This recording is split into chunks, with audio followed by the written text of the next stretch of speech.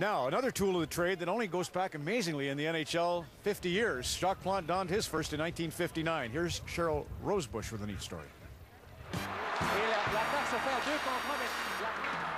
When I was a kid, all the goalies were wearing masks like this. There was something a little bit mystical about them, I think, because at the time, with the superheroes in the comic books, the superheroes wear the mask, so the goalie is the hero because he's the one wearing the mask.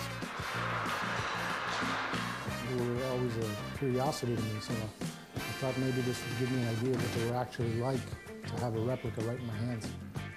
I'm Marc Poulin, and I make vintage goalie mask replicas.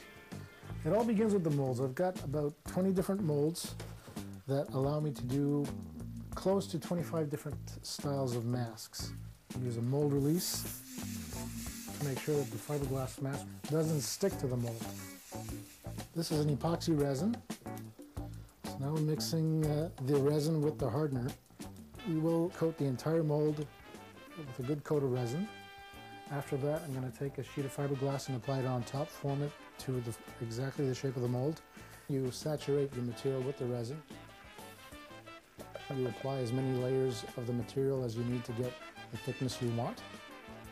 I think the first game I saw was Ken Dryden against Roger Crozier's Montreal against Buffalo, and I mean, the two goalies stood out.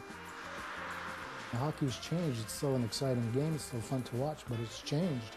At the time, it wasn't so terribly technical. Hockey was still something of a haphazard game. In those days, you had more breakaways, you had more, things happening out of the blue. It was a different form of exciting. And you look at these things that are all handmade, I think they're a good reflection of that time because they're not super precise.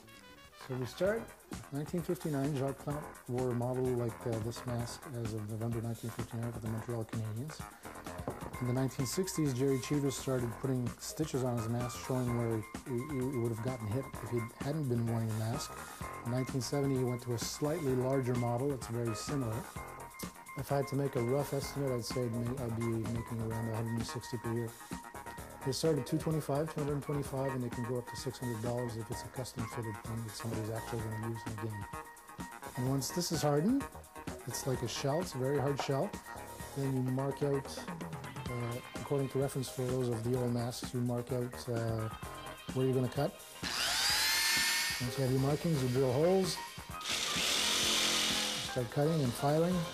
And several hours later, once everything is cleaned up and re-primed and re-sanded and repainted, we have our Tony Esposito replica masks, a thing of beauty. The reason I love these so much is, like, I mean, you look at this and it's a face, but it's not a face. It takes a face and it turns it into a character, and the character doesn't change. It's partly something that's gone forever. It's partly something that it's never going to come back. It's a memory. With the man who runs the NHL alumni, Mark Napier, you have a favorite goalie mask, Mark? Probably Jerry Cheevers was pretty cool, but Jilly Gerton's was pretty good too. He thought it used to scare people, that lion mask he had, but I don't think it scared too many people.